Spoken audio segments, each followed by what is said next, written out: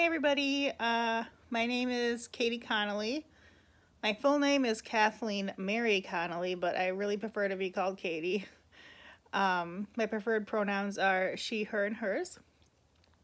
I live in St. Paul, Minnesota, and I also work for the St. Paul Public School District as a math interventionist. So I work with kids who are needing extra help in math. But my licensure area is going to be secondary education life science. So what do I hope to learn by the end of this course? I just hope to learn more about being a teacher and more about some reflection activities and just becoming a more reflective person. So it's great to meet you guys, and I'll see you online. Bye.